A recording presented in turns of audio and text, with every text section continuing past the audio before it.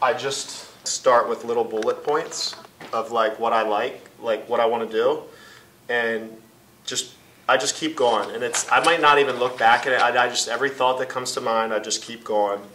And it's a mess, and it's a disaster. I always show my students this stuff. Like, it's okay to be sloppy, to have like scribble outs and cross outs and arrows, and that's all part of writing, because you know, they think they have to be perfect sometimes for school, but you absolutely do not.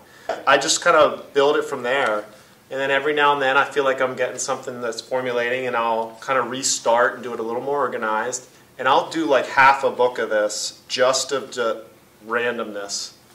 Every now and then I'll draw a picture. I don't think at this one I have that.